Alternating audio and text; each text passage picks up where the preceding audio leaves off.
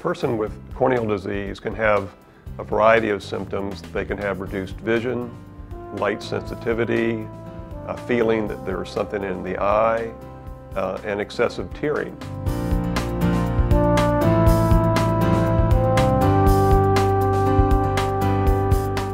Some of the most challenging corneal diseases include swelling of the cornea. We call it corneal edema, which can be due to a defect in the back surface layer of the cornea, the endothelial cell layer.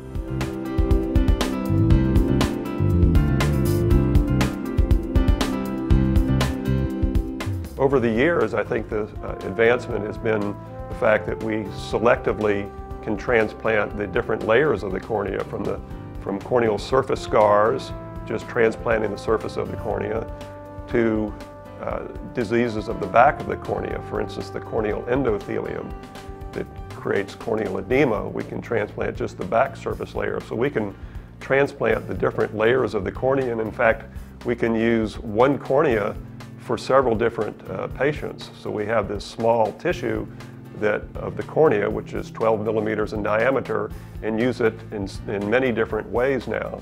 And so we can give the patient a very tailored, customized approach to what the problem is in their particular cornea. And all of this gives us better outcomes, better results.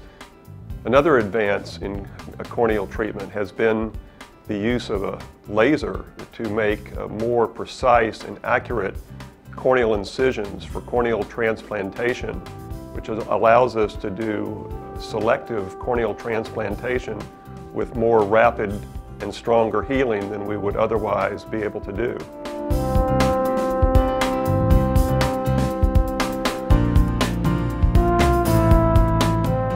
I think the Bascom-Palmer approach to patient care is directed to putting the patient first above everything else, above every other consideration.